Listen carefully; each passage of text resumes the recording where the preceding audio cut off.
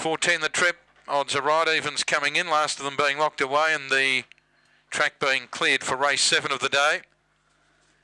Green light goes on now. They're set to go. Ready, Horsham. Racing.